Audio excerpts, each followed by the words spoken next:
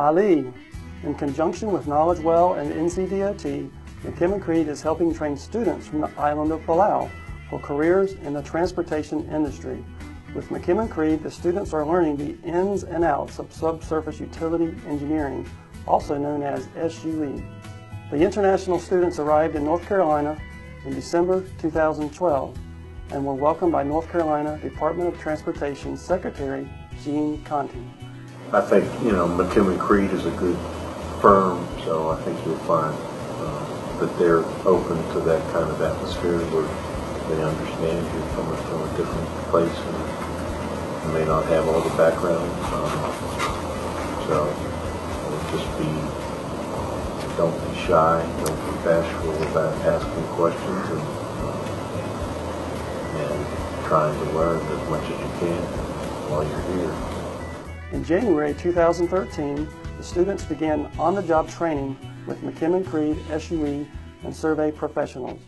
Several times a week, they shadowed field and office crews, learning SUE skills and how to assist on all task orders involving SUE. On a recent chilly January day, very different from the tropical climate of Palau, the group was introduced to SUE out in the field. They gathered at Estes Drive in Chapel Hill to see SUE in action. With everyone's safety in mind, we started the day covering safety guidelines. All safety procedures are reviewed prior to beginning work to help keep everyone safe. I am providing for them in-house training, outdoors and indoors. I'm providing them on-the-job field training and on-the-job classroom training. This SUE service is very unique in that you cannot learn this in a university, but it's through the people who've been doing it for a very long time. I'm very excited to work with the Palauan students.